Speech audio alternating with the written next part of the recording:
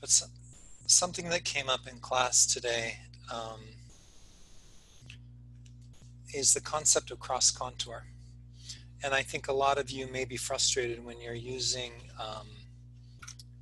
these pencils. If you're using watercolor pencil or if you're using Prismacolor pencil, what happens quite often is that you'll put down a color and you'll make a nice shape. Let's say we're going to do a leaf or something here, right? So you've got your idea going here.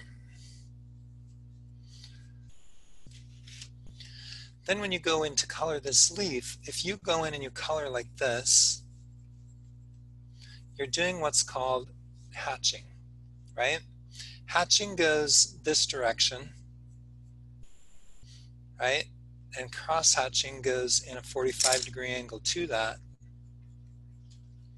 so that you're working across it, right? So hatching and cross hatching are the ways that most people fill in spaces. Either that or they just go in and they kind of scribble to fill things up.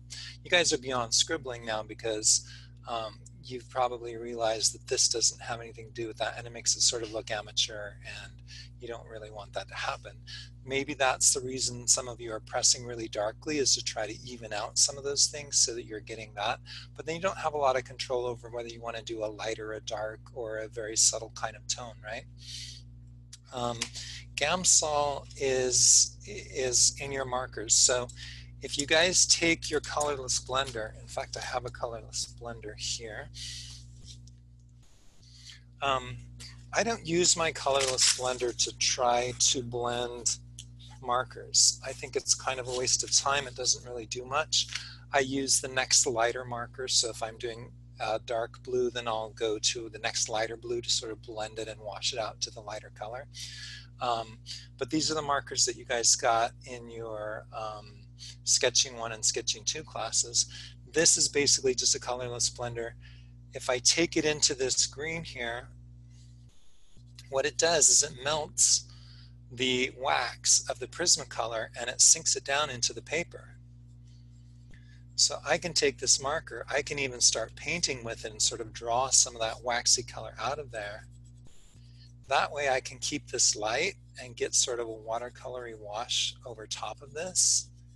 Now, one problem with this is that you're going to go through these quite quickly. You can see how it stained the end of the, where am I going here?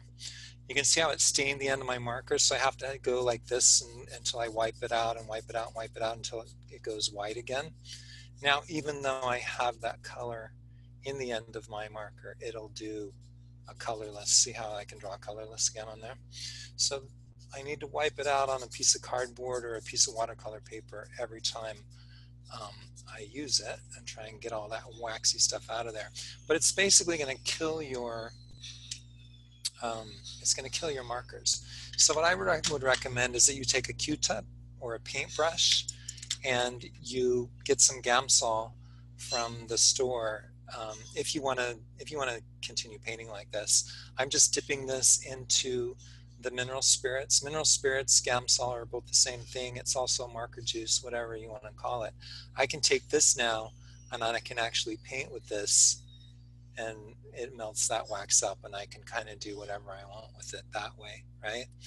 Then once I get something happening that I think is more interesting, or even if I want to lighten this up, I can scrub this out and sort of release some of that darkness in there. I can then go on top of that again with my pencil to create whatever it is I want to happen in there, and then I can go and soften it again as I want. So that's basically what that video is about, and you can find all kinds of tutorials on how to use Gamsol. There's a lot of people that use this, from the craft business to the fine arts, and interior designers certainly use it because you've got all those markers. So it may be worth it to you to have a can or a bottle of this come from the store. Pick that up when you get a chance if you want to keep coloring this way. You can recover from darks. There's a lot of you who feel like once you get dark, you can't go light again.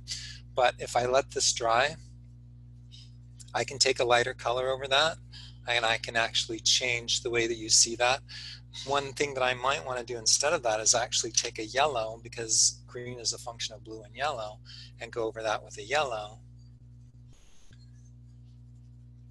and lighten it even more. See what happens if I put these really light things on top. It's not going to change it that much, but it's going to help. Okay. The other thing I wanted to talk to you about was cross contours. So this leaf looks kind of flat and scribbly. The concept is that every plane moves in 2 dimensions, right? So when you're drawing a sofa, for instance, and let's say this is the seat and this is the back of the sofa, this end of the sofa moves in 2 dimensions. They are vertical and vanishing point right. So when you're laying down markers here, or if you're laying down pencils, if you'll move your pencil in the direction that the plane is going, so if I was to do this plane here in orange and I was to do that in marker, I would take my marker and I would move my marker off towards vanishing point left, right? Chipping it in against this end here.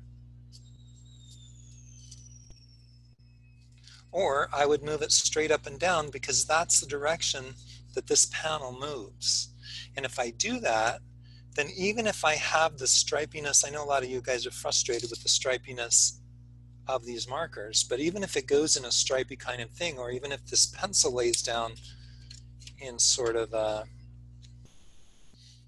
way that everybody can see all the marks I make, if I'm coloring this way and then I'm coloring this way, or laying down the materials in a vertical and a vanishing point right, this would go vanishing point left and vanishing point right, right? And this would go with the tilt to the back and vanishing point left.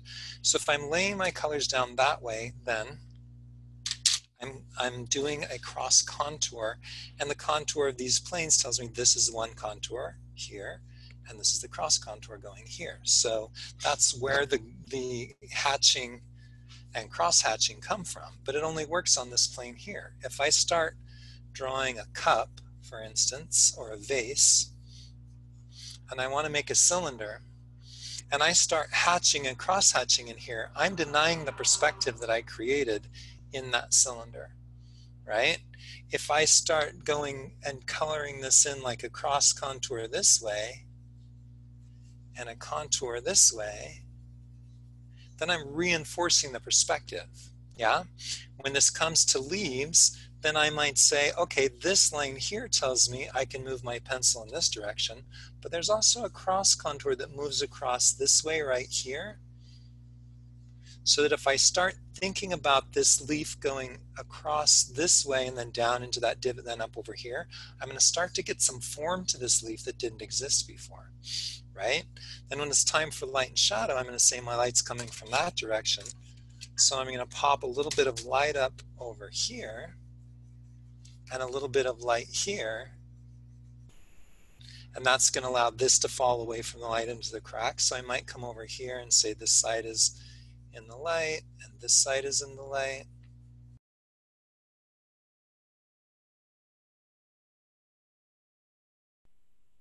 So now I've got light hitting here and here, and then these are curving away and falling, just like this cylinder here you were taught has a shadow core right here. The light's coming this direction. So this is where it moves from light into dark. So you want to have a shadow core right along there, and a lighter here, and a darker here, and a reflected light there, and then a cast shadow down on the table, right? That happens in this leaf too. So if I take here and put a little cross contour across that, it's going to make that look even rounder, right? Then if I want to take my Gamsol and sort of smooth all that out, I can. Or if I want to leave it linear, I can do that too. I'm not, actually I'm not a big fan of smoothing everything out, and once I smooth it out, I find that it feels sort of blah again because I don't have contrast of line in there.